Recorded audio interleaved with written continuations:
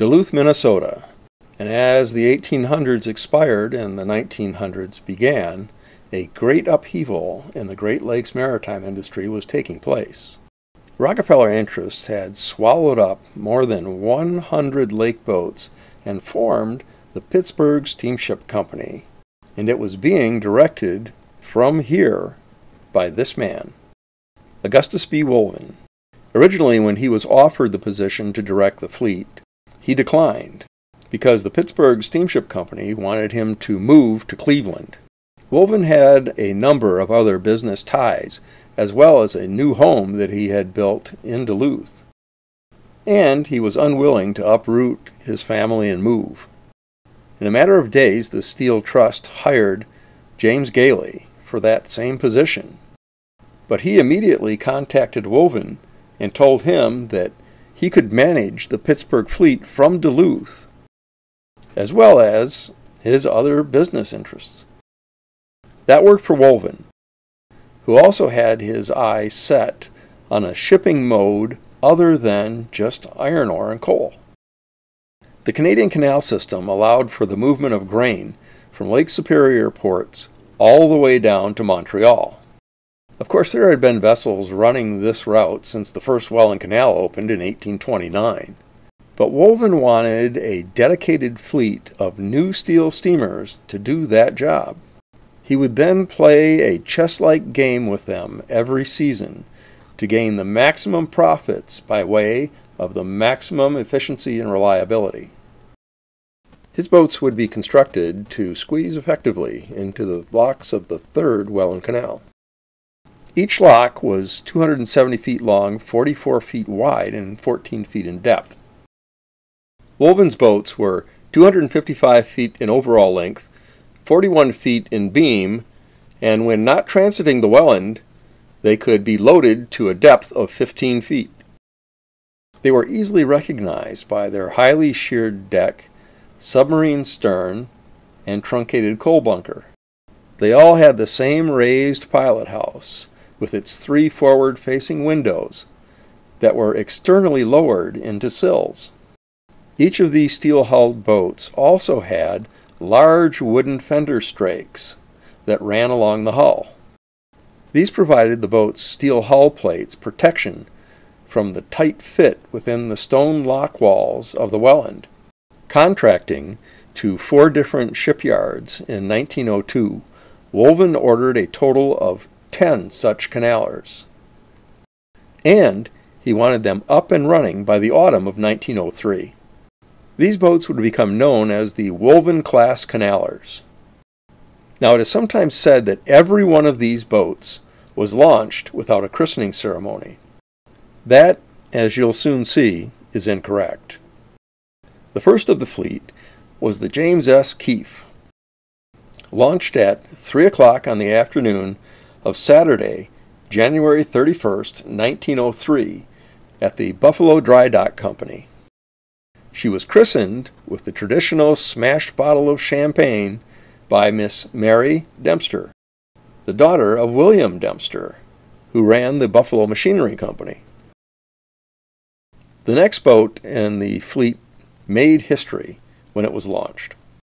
It was Saturday, February 28, 1903, as the Wolvin Canallers S.N. Perrant launched at Wyandotte. She was the first major steamship launched on the Great Lakes without a christening ceremony.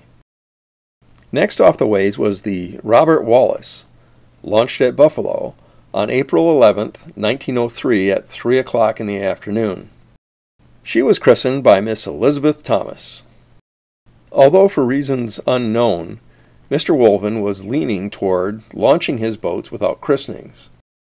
Apparently, some in the shipbuilding community were highly superstitious about that. This showed up at the South Chicago shipyard on the 9th day of May, 1903, when the Wolvin Cannaller, John Lambert, was ready to slide down the ways. Yet no christening ceremony had been planned.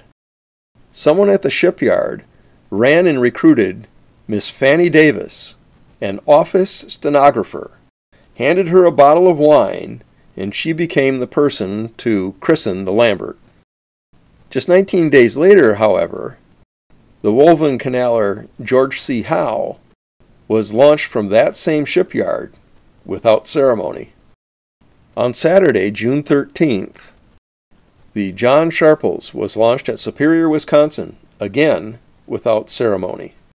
June 28th saw another shipyard trying to hold on to the tradition as the Albert M. Marshall was christened with the smashing of a bottle of champagne on her stem by Miss Mary Louise Westcott at Wyandotte. South Chicago closed its contract with Wolvin on Saturday, June 27th, with the unceremonious launching of the John Crerar. The Superior Shipyard also closed its Wolvin Canallers contract when on July 3rd they launched the H.G. Dalton without ceremony. Likewise, there was no ceremony for the launching of the final Wolvin Canallers, A.D. Davidson, on August 6, 1903, at Wyandotte. These launchings of 6 out of 10 boats without christenings was a Wolvin thing in those days. Proof of that is he also had his big oar boat James Reed and the giant oar boat D.M. Clemson launched without ceremony. Yet, when his namesake, the 560-foot Augustus B. Wolvin, was launched at Lorain, Ohio on Saturday, April 9, 1904, there was plenty of fanfare. The local Chamber of Commerce sent out engraved invitations to attend the launching. And there was even a parade. Now, the Wolvin Canallers went straight to work. Normally they carried a crew of 19, including the captain. Let's take a look at a Wolvin Canallers cabin layout. This is the planned arrangement from August 1902. Starting aft, we see that much of the access is along this single hallway.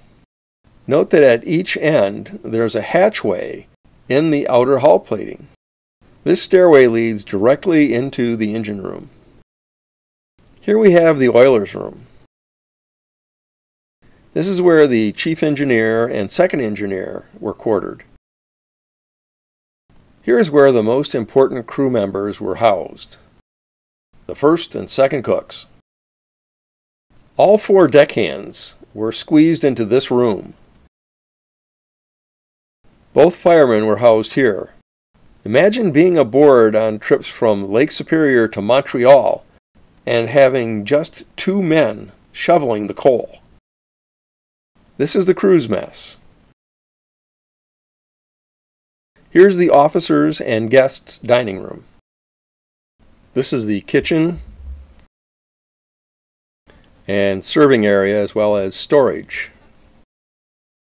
And finally, there is the aft water closet and bathroom. Now let's look forward. We'll start here with the owner's room, which is also the guest quarters. Notice that it has its own bathroom, as well as 1 large bed and 2 bunk beds. Next, we see the first and second mate's room and the captain's room, plus the forward crew's water closet, which is a polite 1902 way to say toilet. These companionway stairs lead up to the wheelhouse, also known as the pilot house.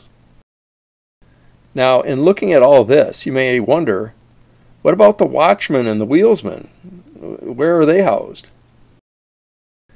Interestingly, they were quartered under the bridge wings. The wheelsman here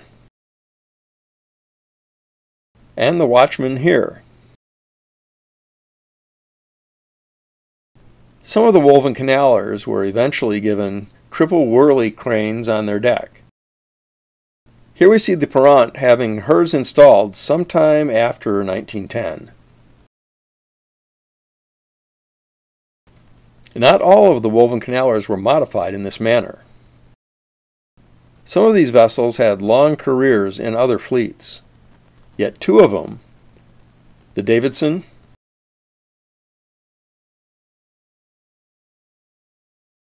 and the Lambert, were sunk by U-boats during World War I.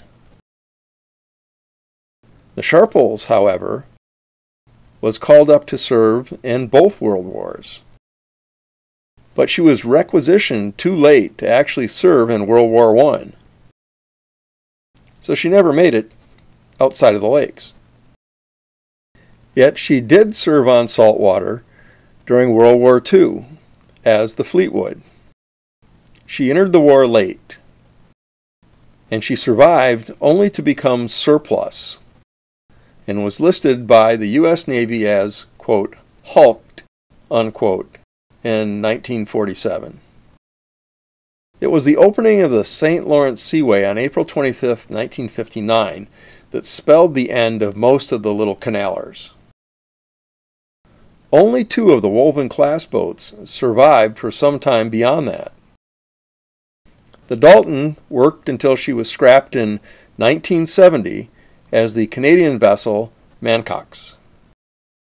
Coincidentally, the very first of the Wolvin-class Canallers, the Keefe, survived the longest.